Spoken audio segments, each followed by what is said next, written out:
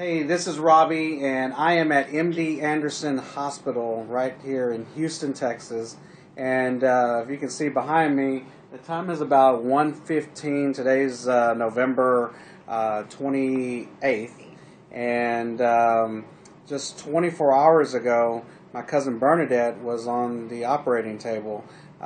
Before then, the doctors had told her, they were going to have to, they were going to be removing a cancerous tumor that was around her neck, and they were going to have to cut some of the vocal cords, definitely cut an artery that was around her neck, and possibly put her through a stroke. And in fact, they said she would have a stroke, and but there were a lot of prayer warriors out there praying for Bernadette, just lifting her up. And there's a verse in Jeremiah that says, "Call upon me, and I'll show you great and mighty things you do not know."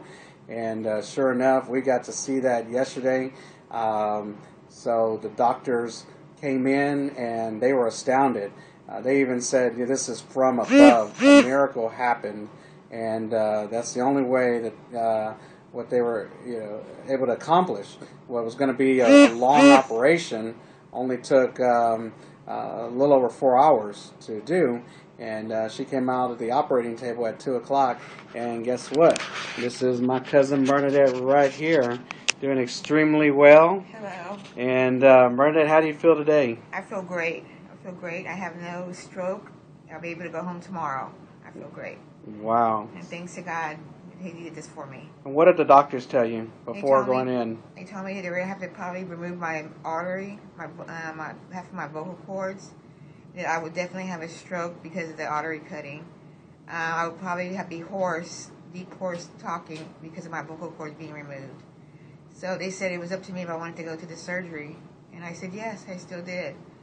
And this is how I came out.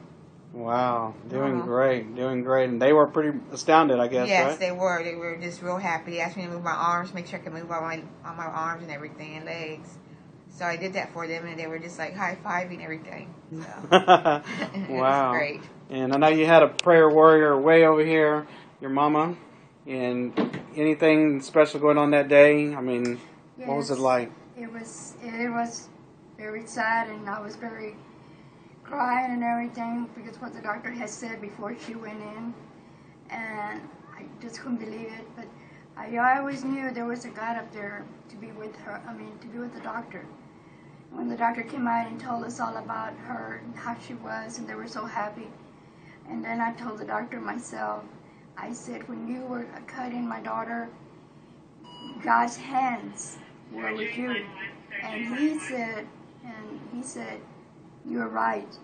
You're absolutely right. And he came and gave me a big old hug and kissed me.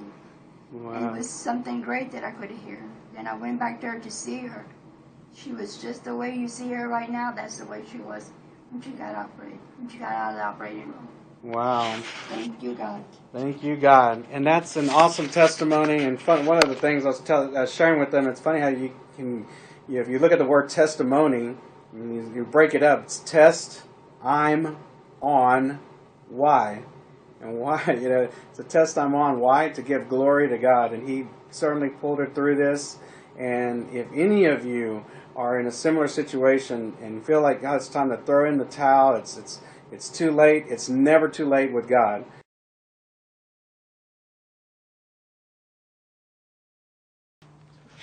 Wow, what a great testimony we just heard from Bernadette. I mean, this is somebody that, was told by doctors, there's nothing else we can do. She's gone through chemotherapy. There's nothing else that we can do. I mean, surgery is just highly unlikely. Finally, the doctors say, okay, it's shrunk a little bit. Maybe we can do something. But still, we're going to have to cut through your vocal cords. You're going to talk very raspy. We are going to go ahead and we're going to have to cut an artery, and you will go through a stroke. And or the alternative is, if things go wrong, you're going to pass away. And the doctors tried to talk her out of even considering it. I mean, they asked her yesterday, "Are you sure you want to go through with this?" Well, lo and behold, none of that stuff happened.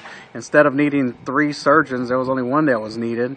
And instead of it being a lengthy operation, it was only 4 hours. So, where people were saying it's just a matter of time. I mean, it's a matter of time when we pass away, but, instead of giving her months or weeks, it's not on the doctor's timetable. It's on God's timetable. And maybe you know somebody that's going through a similar situation, and they're about ready to throw the towel in. They're about to give up hope, and, things just look really bad. I don't know how we're going to get through this. I don't know if I'm going to make it through. Well, you know what? We serve a mighty God, and He can get you through this. And if that's you, or you know somebody that's looking for prayer, we'd love to talk with you and pray with you and share a great testimony and show you what God's doing in our lives and what He can be doing in your life. And so with that, I want to thank you for taking a look at this video. Again, Bernadette, thank you for sharing your testimony. We love you.